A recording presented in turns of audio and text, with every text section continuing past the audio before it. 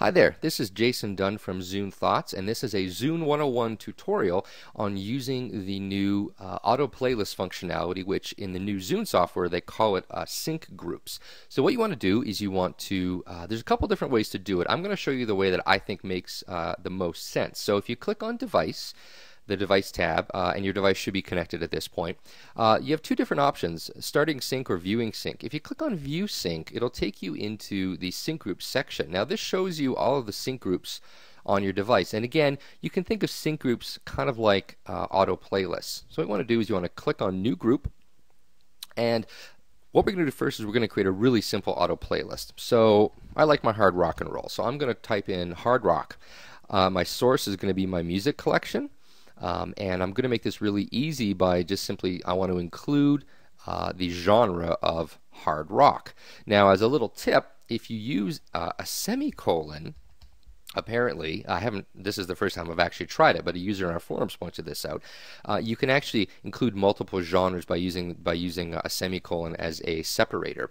What I want to do though is I'm just going to leave it at hard rock, and I can apply one or more filters. Now, if I wanted to, I can say, only sync over hard rock that I like or hard rock that I haven't rated yet. I can change it to, only sync over in the past 90 days or something like that. But for the purpose of this demonstration, I'm actually just going to leave it at all, and I'm just going to essentially leave the whole thing as standard. So really, this is just going to pull over all of my music that is tagged as hard rock genre. So I'm going to click on OK, and that should create a hard rock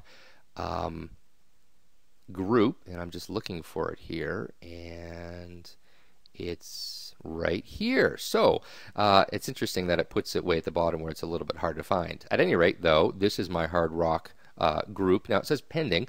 What I'm going to do is I'm going to click on OK, and then if I look back on the sync, you can see that it's actually starting to sync over again everything that it can find. So what it's doing is it's actually scanning the library, and it's pulling over all of my hard rock. Now while that's synchronizing, we're going to go ahead and we're going to actually create another sync group that's going to do something a little bit different. We're going to sync over photos. So in this case, we're just going to call this sync group recent photos. We want it to synchronize from the photo collection.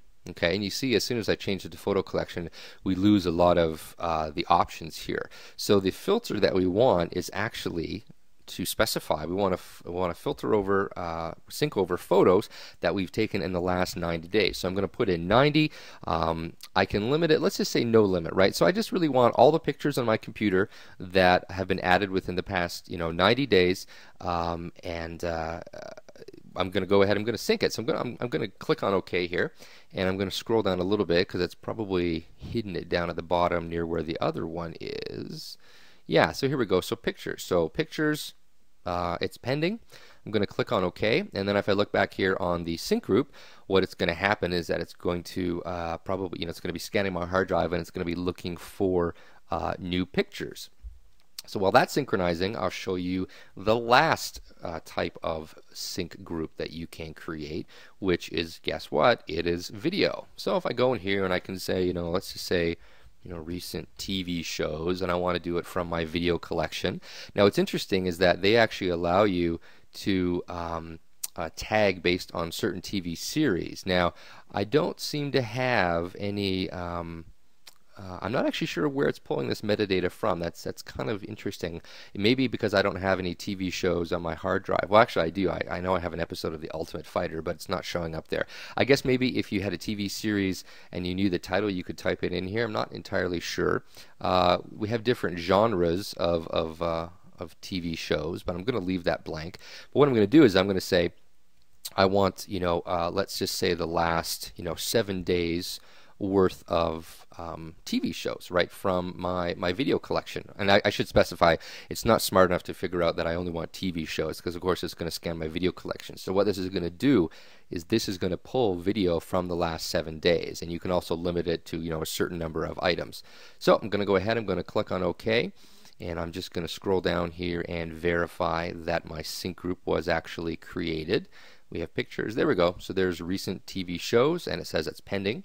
I'm going to go back over here to the device, There we go, and it says that 40 items had just been added.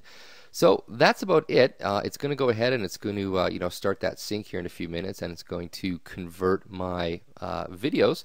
So that's essentially how you use the new sync group features. If you have any questions, post them below this video, or stop by Zune Thoughts and jump into our forums. Thanks for watching this video, and if you're watching it on YouTube, please post a comment, rate the video, and subscribe to our channel.